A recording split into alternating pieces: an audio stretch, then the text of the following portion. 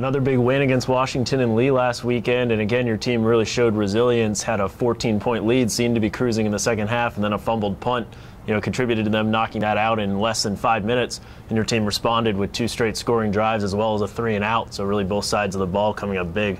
Well, I really thought in the fourth quarter, you're right, it was a gut check. People always ask me, when did the Guilford game show up? Hey, we made plays in the fourth quarter there too, and I was excited for our kids because really it was one of those games down the stretch where every phase contributed. For us to, after that fumbled punt, to go down and for Tony to kick what could have been a game-winning field goal, that was important. For our defense to get them in a 3-and-out, that was important.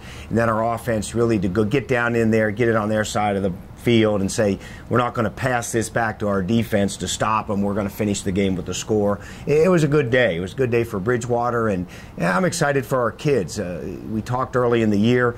We knew this could be a year that there were bubbles we might hit. But one of our goals is we wanted to be, by the end of the year, playing some of the better football in the ODAC, and over the last 2 weeks we have, and we actually played fairly well against Emory and Henry too. We've done some good things here. Now the key thing is, can we finish it? Let the seniors make a positive statement to end, and then certainly carry good momentum in here to the off season. So you're going to Catholic to finish out the regular season. They are 0-6 in the ODAC, but 4 of those 6 losses by 11 points or less, a couple much closer than that.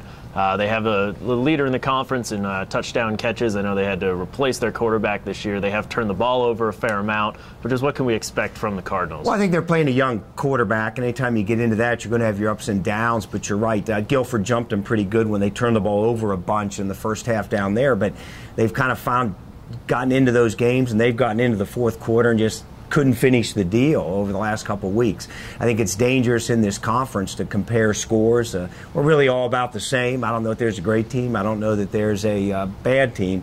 And for our purposes, you take the emotion that our kids here had last week, playing in a senior day, having their last home game. This is going to be a big one for Catholic too, and we got to anticipate that same emotion.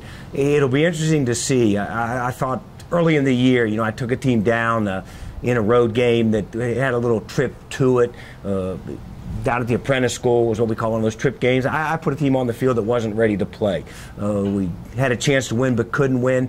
We got the same opportunity to finish the year, and I think it'll be a great measuring stick for us as coaches in our preparation and for our players just in their maturity. Can we go on the road, play solidly? There's no question.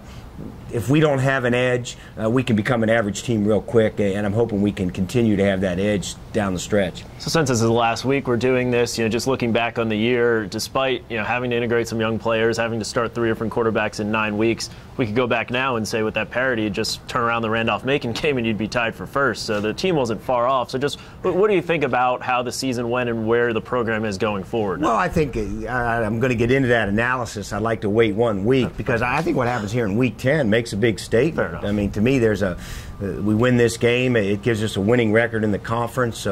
I point to Randolph-Macon a year ago. They were a 1-6 team after 7 games, won 3 pretty good games down the stretch, and they never gave up the momentum. I'm hoping maybe I can be the same team, but I think for our purposes, to me, the focus needs to be on Bridgewater and going up on the road and beating a Catholic team that is plenty capable of beating us. There's no question about that, and my hope is we can keep that tight focus and then get into kind of the analysis of the season. It's never as good as you want, it's never as bad as you want, but having a 5-5 team with a winning record in the conference, sending our seniors off with a win, having our underclassmen have momentum going into the off season, those are all things that have high value and have yet to be defined.